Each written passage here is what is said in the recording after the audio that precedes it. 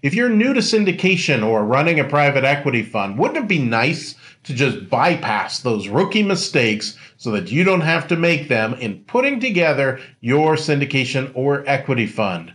My name is Tilda Moschetti. I am a syndication attorney with the Moschetti Syndication Law Group. I'm going to go through those rookie mistakes that oftentimes I see, things that are easily fixable, and give you the tools to succeed quickly.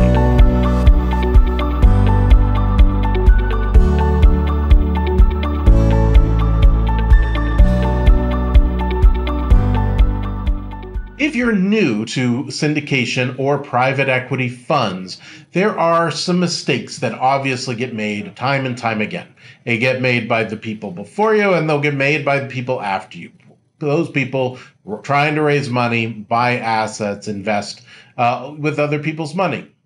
Now, these are the mistakes that I oftentimes see in my practice.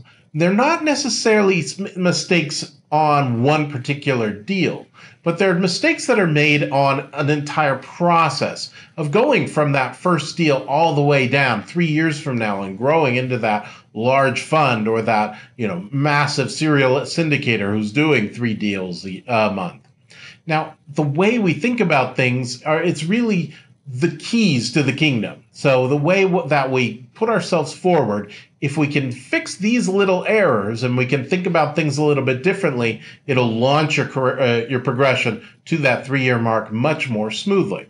So I got 5 key points that I want to convey that will help you make that transition from new to very experienced and very successful. The first one is building your book.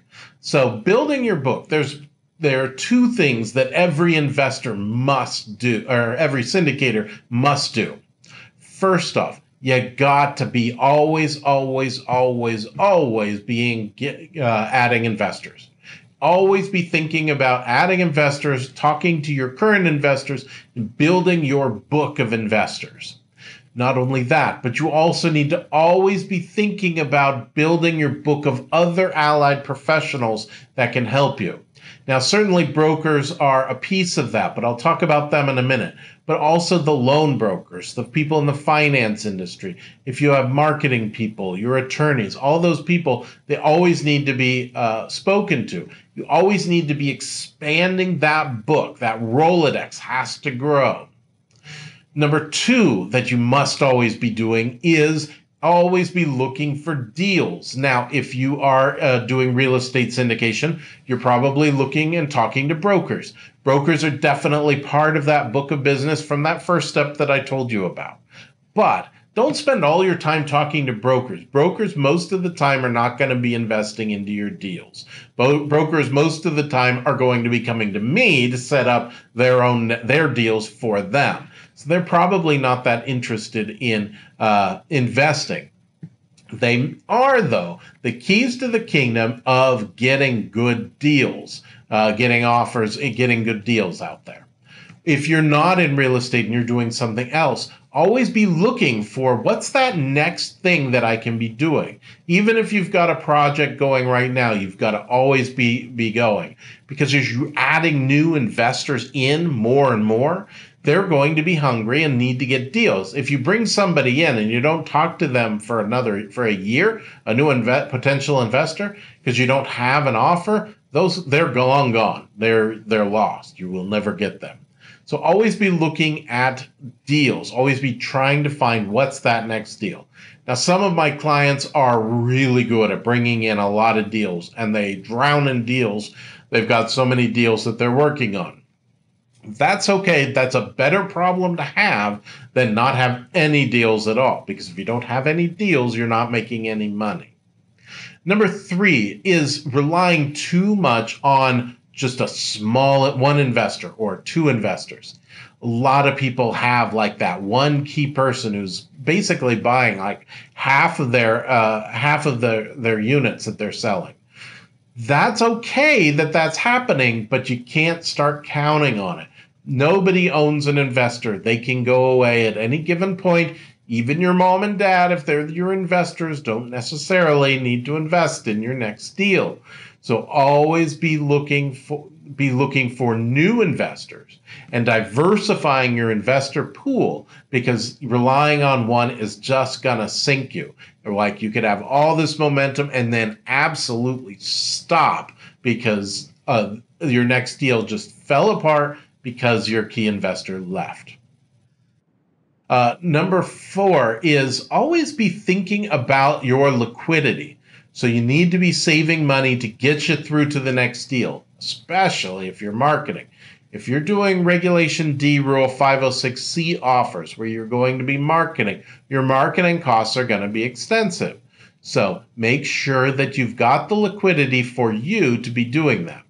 Also, it's important that you're making money in the deals that you're doing, because you need that liquidity in order to continue to grow your business.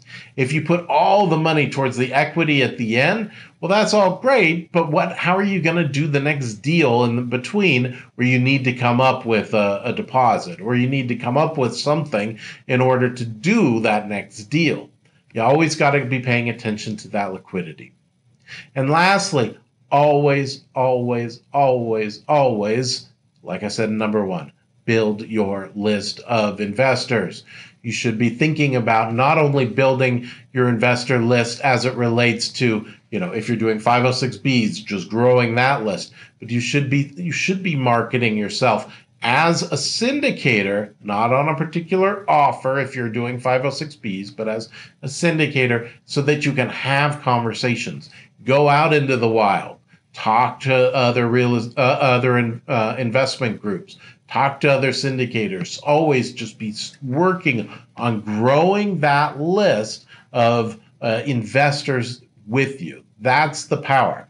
I have one client who started with the very first deal that he did. It took him 6 months to raise $2 million. That same investor, he raised $500 million in less than 4 hours. Now, how did he do it?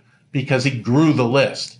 He just grew it to such a point that there was such a fervor of investors who wanted in with him that all he has to do is send out an email blast and he's answering the phone, taking in orders. That's all he has to do, because he's always been growing his list. So, key takeaways from this. Number 1, always focus on your book of business. Always be working on the list of investors with loan brokers, with all those key players. Build that Rolodex. Number 2, look for deals. You don't have time to rest. Just because you're working on a deal right now does not mean you're not working on the next deal. Number 3, don't rely too heavy on one big investor. They can pull out at any time, and then suddenly you are without anything. Number 4, syndicators should have enough funds, enough liquidity to warm up investors, to market, to do that next deal. A lot of times that needs cash, and you need that cash there. You need a war chest in order to do it. Number 5, build the list of potential investors. You always need to market yourself, market your company, follow up with all potential investors. You need your list to grow. My name is Tilda Moschetti. I'm a syndication attorney with the Moschetti Syndication Law Group. Hope this video was helpful for you, because I really do want to see you succeed from doing your very first deal all the way to doing that year 3 plan, that 3-year plan, where suddenly now you are a major hotshot and you've got all the deals and all of the investors. I'd love to see that happen. If we can be of service to you in that end, please don't hesitate to give us a call.